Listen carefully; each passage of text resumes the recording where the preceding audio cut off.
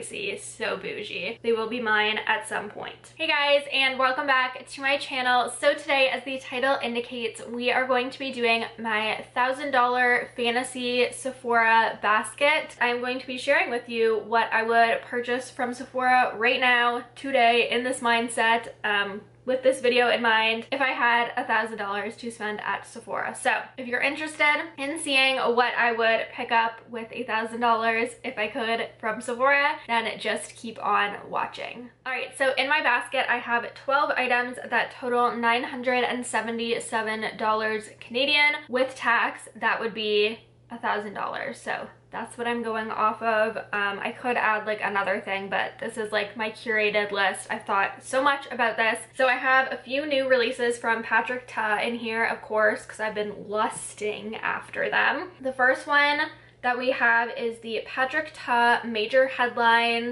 Beauty Headlines Matte Suede Lipstick. And this one specifically, I have two of them in my cart, which would be $84 on two lipsticks. So that's why it's in this video. The first one is in the color She's Hard to Get.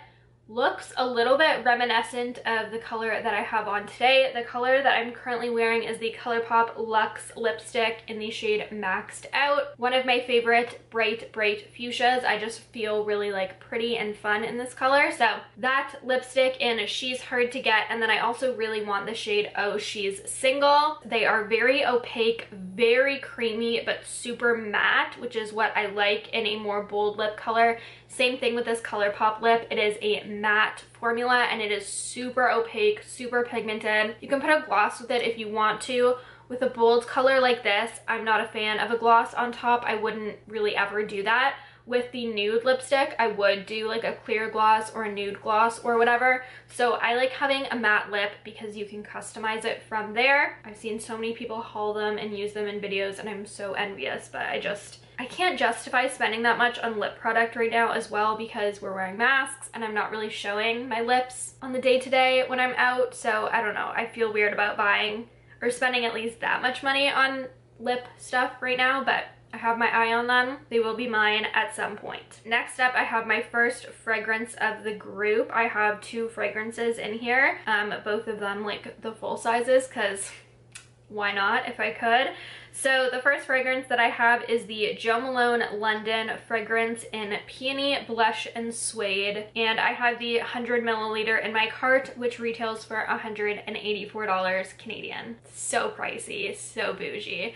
My Sephora location that I work at has recently acquired a Jo Malone section in the store, so I've had the opportunity to smell all pretty much of the Jo Malone fragrances and fallen in love with many of them. When I was living in England and visiting England before I was living there for school with my mom, we went to our first standalone Jo Malone store in Bath, England, and it was just gorgeous and we had such a lovely experience in that store. It was just like a great day and I wish I had bought a little fragrance that day to commemorate that, but I didn't because I was poor, which I still am.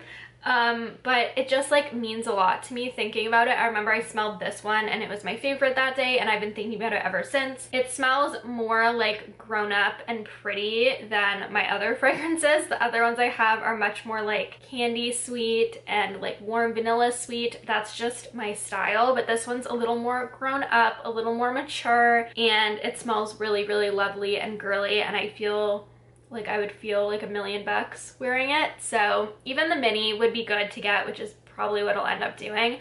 But if I could, in an ideal world, I would purchase the 100 milliliters, especially because it looks nicer on your counter wherever you display your perfumes. Jumping back into makeup, we have a foundation, the only foundation of this grouping, which is kind of surprising for me. This is the Giorgio Armani Luminous Silk Foundation. The shade 1.5 is the one that would work for me. I've swatched it in stores so many times. I know this shade is what I would want and what would work for my skin tone. So this guy is 30 milliliters, standard 1 fluid ounce, and it retails for $80 Canadian. So she's pricey. I've heard just honestly nothing but good things about this foundation. If I did one day purchase it and ended up not loving it, I know I could always return it, but it's just that initial purchase that I just can't justify on a foundation. But I know one day I will end up getting it. Probably everything in this cart one day I will acquire, because I've just been lusting after these products for so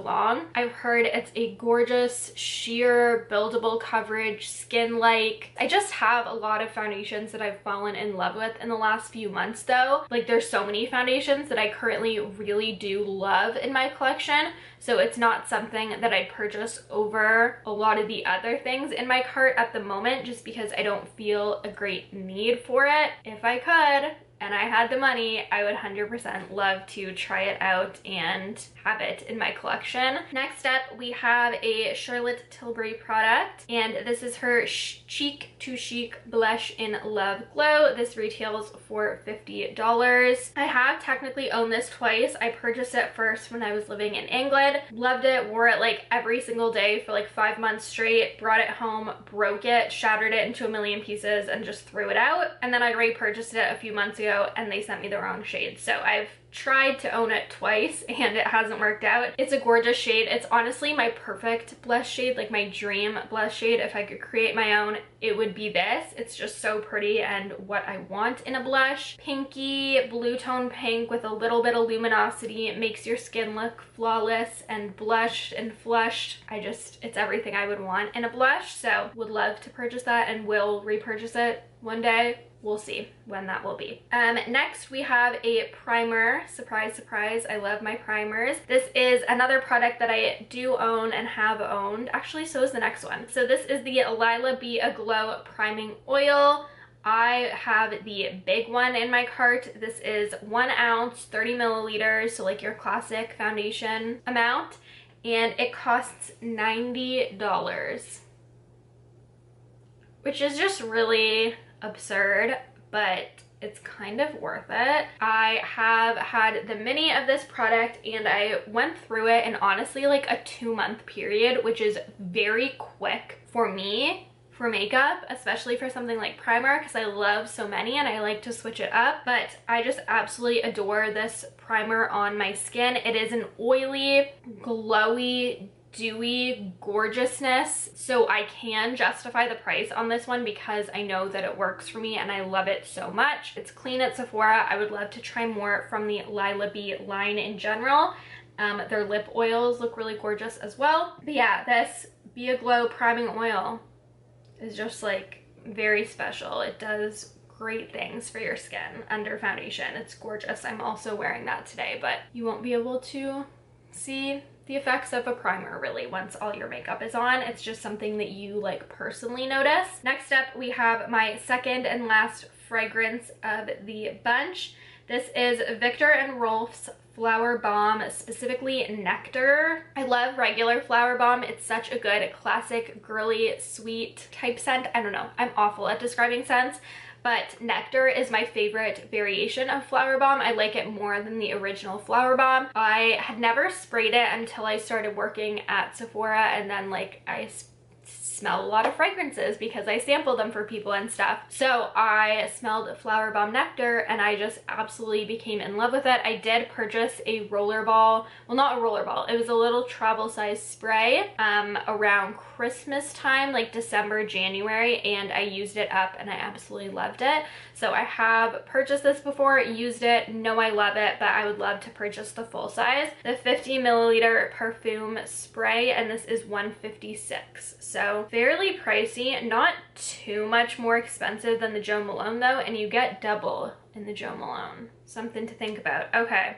I just know I love that fragrance, and the bottle is really pretty as well. So we have a Charlotte Tilbury lipstick. The only lipstick that I've ever tried from her is the classic Pillow Talk lipstick, and I absolutely adore it. Love it so much. It's so worth it. I have the liner and the lipstick duo, and I love both. They're great. So the one that I have in my cart is part of her Hot Lips 2 collection. and this is in the shade Dance Floor Princess. I have been eyeing this lipstick for over a year now. I've almost purchased it on 2 different locations. I've swatched it on 2 different occasions. I've swatched it so many times, and like, I know I love the color and I love the packaging. If I could, I would love to own all of Charlotte Tilbury's lipsticks.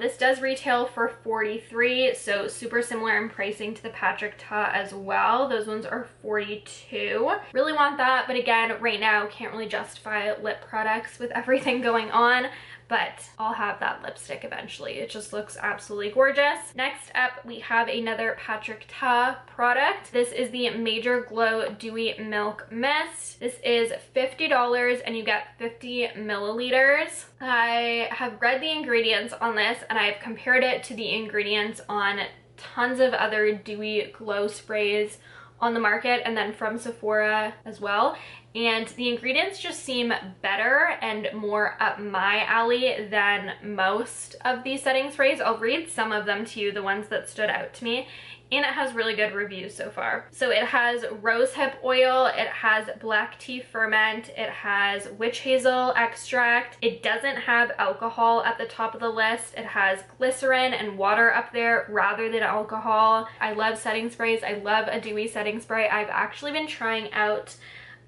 2 different ones lately. I'm wearing them today in combination and I love the way they make my skin look. I kind of fell out of love with setting sprays and just wasn't using them at all for a while, and I'm fully back into it, and it makes such a difference, especially if you're someone with dry skin and you want a more dewy, luminous finish, and even when you're not wearing highlight, like, you still want to be glowy and healthy looking. I definitely have my eye on that one. All right, next up I have my last product from Patrick Ta. This is his Major Beauty Headlines Double Take Cream and Powder Blush Duo. Specifically, I want the Pinky Duo. Again, no surprise, I am eyeing the shade the duo in She's That Girl. Retails for $45 and you get 0.37 ounces of product. You get a powder blush and a cream blush. I loved the look of his first blush release, the powders that came out around December of last year, and I ended up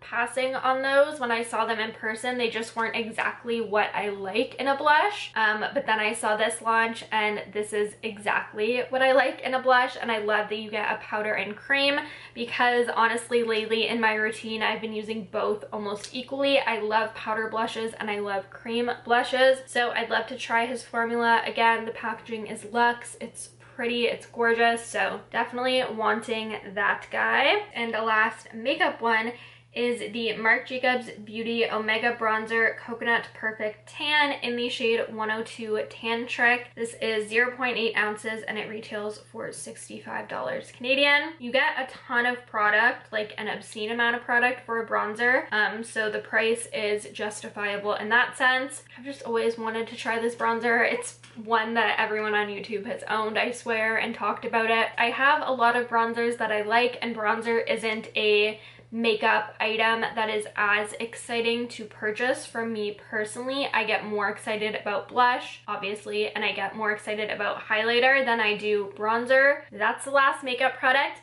And then the very last and most expensive product of this whole little grouping is a hair tool. This is the Amika Hair Blow Dryer Brush. This is a newer product to Amika and Sephora in general. It launched last week or 2 weeks ago, I believe, and I've been really eyeing it. It retails for $130. Did I already say that? I don't remember. It looks very similar to the Revlon brush. I have tried that one. I have loved that one, and it broke on me. I've had my eye on this. I also would like to try their hair waver, like the crimper tool. I think that is a super cute hairstyle that's making a comeback, and I'm into it. But yeah, the hair blow dryer brush is definitely higher on my list than some of the other stuff, especially because I do have so much makeup and I know it's not something that I need to purchase. A lot of the things on this list, none of them are needs, but if there is a need on the list, it would be the hair dryer, blow dryer, brush, because I don't currently own anything like that. That is everything on my list for the $1,000 fantasy Sephora basket. If you liked this video, definitely be sure to like it, give it a thumbs up, let me know that you like seeing videos like this. It really does help me out when I'm planning my content for you guys. As well, please do be sure to subscribe if you aren't already, and if you don't already, be sure to turn on your notifications so that you can be notified every time that I upload a new video,